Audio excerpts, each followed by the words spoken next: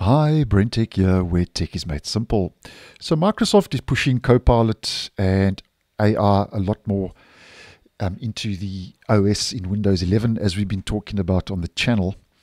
And it seems now that the next component to get the so-called and a touch of the so-called Copilot treatment is going to be the desktop wallpaper, which has been spotted by the good folks over at Windows Latest, which is the wallpaper on the Lenovo laptop, which includes the Snapdragon's X Elite AI processors. So these are the up-and-coming AI-powered devices we've been talking about on this channel. And if we head over to that post, and this will be in the description, along with my wallpaper link to my cloud storage, the video showing you how to go about if you want to download it from my own cloud storage. If we click on that image, here we can see the new Copilot wallpaper. And if we just right click on that, save image as, pop that into your download location.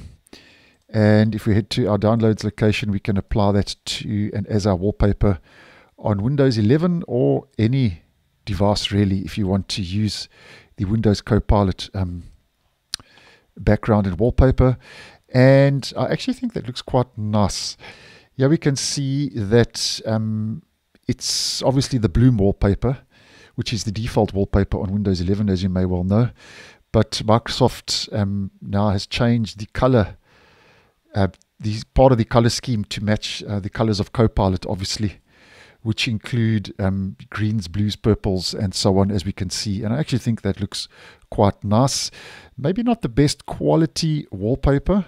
I have downloaded the highest resolution, and maybe not the best quality when it comes to resolution, but I think if you are running a 1080p or somewhere in that vicinity, it should do okay on your monitor and your screen, because this has been upscaled from a smaller image. But nonetheless, I think this is quite great. I actually like the look of this, and I might use it as my daily.